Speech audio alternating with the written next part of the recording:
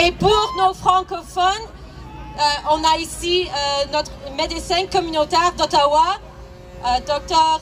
Chris Allen Shoemaker. Merci beaucoup.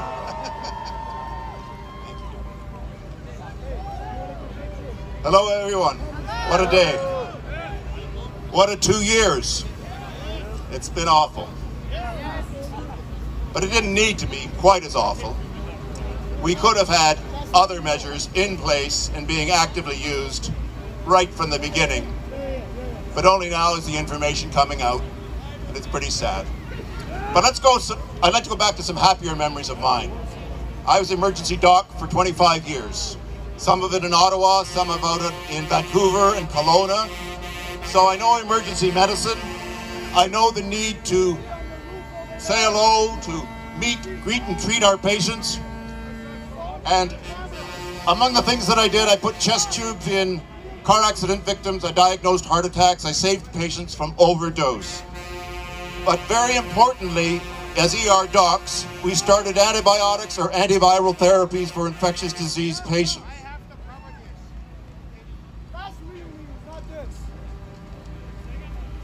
As I say, we lumped all of our activities in which we might see 35 patients in a day or a shift into the following mantra: meet them, greet them, treat them, and street them.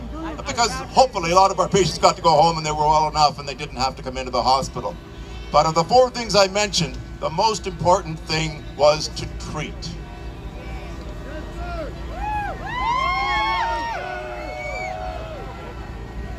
What use is it to go to a medical doctor if they can't treat you? We need to let the doctor and the patient together decide what is the best acceptable treatment to reduce the stress and risk of their active infection.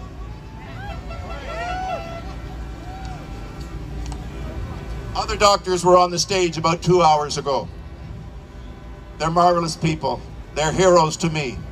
They're specialized individuals who have been able to point out that significant treatments, which were very safe, were not allowed to be used. If these medications were used in the pre-thrombosis stage, hospitalizations were virtually completely avoidable. You know what these 2 baseline medications are.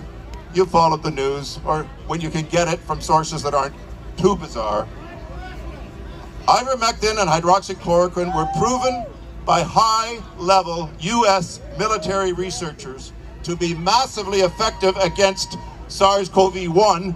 That was known in 2016. 2016, all of the agencies knew that the best antivirals sitting there ready to go if there was ever a viral pandemic were hydroxychloroquine and ivermectin.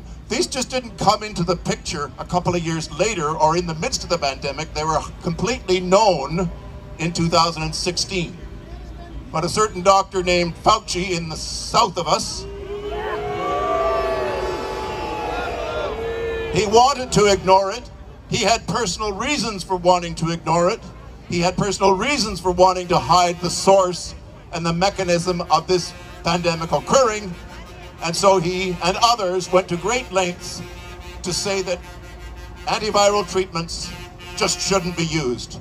And they put out fake information involving its lack of safety, and it was completely fake. I prescribed hydroxychloroquine 35 years ago to patients going to Vietnam who wanted to not get malaria. So they took it for 4 weeks. They took that drug for 4 weeks, they and their children, to safely not get malaria. They all came back happy, had a lovely holiday. No sickness, no heart complications. Hydroxychloroquine has been safe for decades. Ivermectin is also a form of an antiviral, although it works by a different mechanism. But again, the US military researchers found it to be safe, spoke to its safety, and recommended its use if there was ever a pandemic of a COVID type. You don't think this is a COVID type? I think we've been told for 2 years this is a COVID type infection, right? Well, the proof was there that it was perfectly safe. And my next set of heroes from out of the United States have been using it aggressively.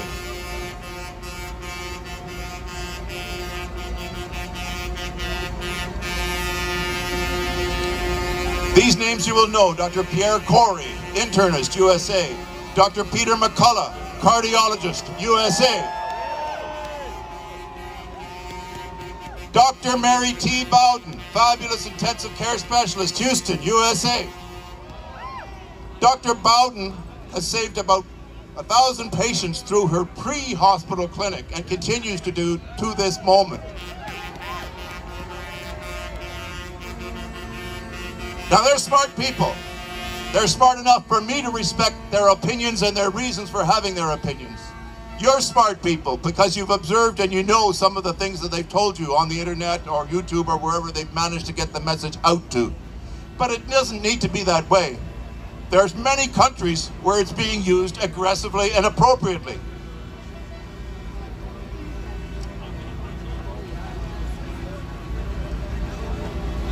Sorry for having to be people who use notes, but you know, unaccustomed as I am to public speaking.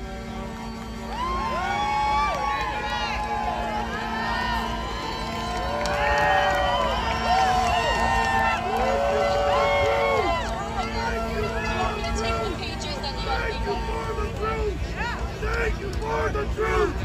Thank you for the truth! Thank you for the truth! And it is the truth.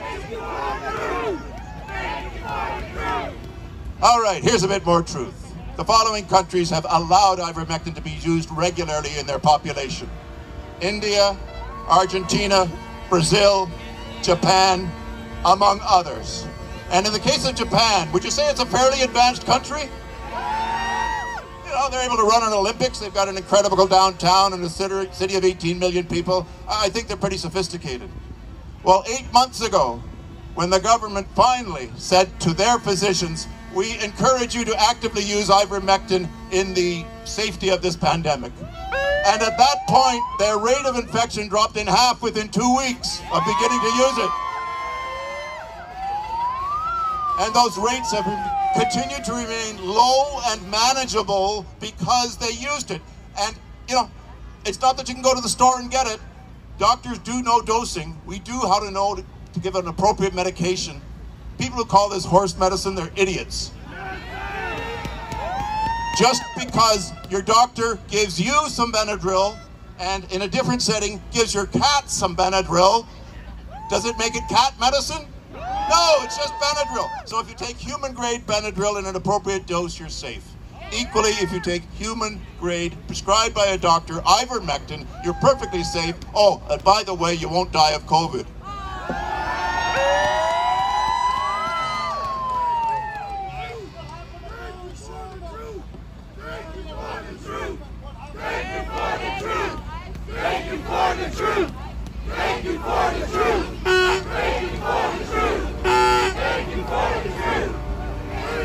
Well, you're welcome for the truth, and I'm going to share one very important truth that we all got to learn of today if we were looking on our cell phones yesterday or our televisions today. Yesterday, Sweden banned the viral treatment, the mRNA treatment, the vaccines for children 5 to 11. Children 5 to 11.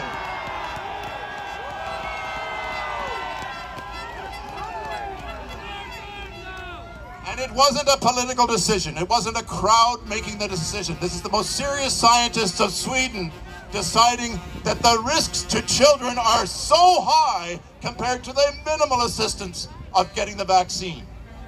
In fact, the approximate ratio is there's 100 children that have to get significantly ill from the vaccine to prevent one child from getting COVID.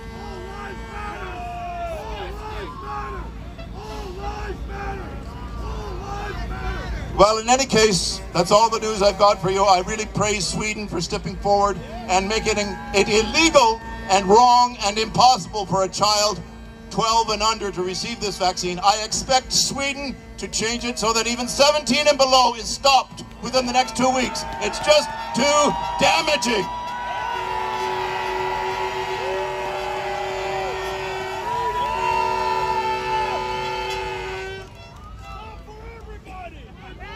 In conclusion, I just want to say that you all have the rights to your employment. You have the rights to cross between borders. You have the rights to be safe, but you also have the right to decide what goes into your body.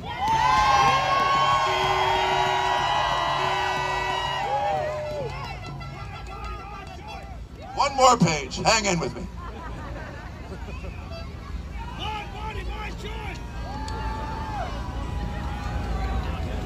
I guess my final point is, and it's certainly not about vaccines, it's simply about that the pandemic can be over in a couple of weeks. We can stop the most dangerous mandate.